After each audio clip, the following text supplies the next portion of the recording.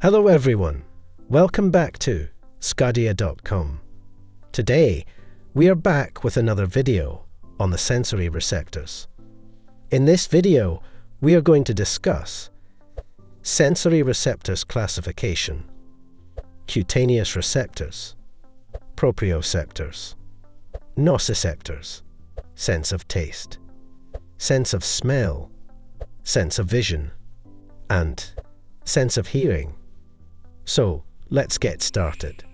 Now, let's have an overview. Nervous system has been classified into central nervous system and peripheral nervous system. Peripheral nervous system consists of the peripheral nerves connecting the central nervous system to other parts of the body. The peripheral nervous system includes the cranial and spinal nerves, and can be subdivided into the somatic nervous system and autonomic nervous system. The central nervous system and peripheral nervous system work together, providing sensory, integrative, and motor functions to the body. The peripheral nervous system is made up of all neural structures that are outside the brain and spinal cord. The somatic nervous system oversees conscious activities, whereas the autonomic nervous system oversees unconscious activities. The somatic nervous system consists of cranial and spinal nerve fibers, connecting the central nervous system to the skin and skeletal muscles. The autonomic nervous system includes fibers connecting the central nervous system to the visceral organs such as the heart, stomach, intestines, and glands. The peripheral nervous system allows us to process information between our bodies and our environments.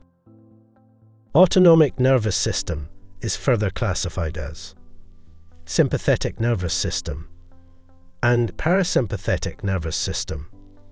Sympathetic nervous system is more active during fight, flight, and fright. You can remember it as triple F. F for fight, F for flight, and F for fright. But parasympathetic system is more activated during relaxed state, such as rest and digest.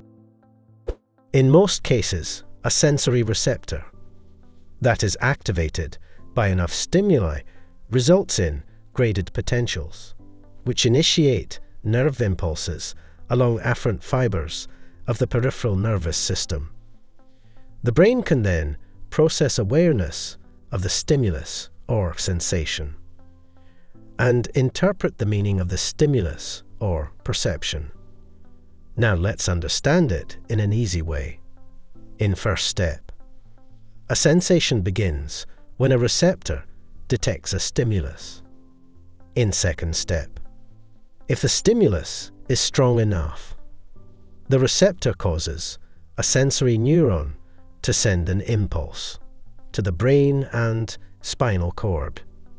In third step, when the impulse arrives at the brain, we may experience a sensation, such as a sight or sound.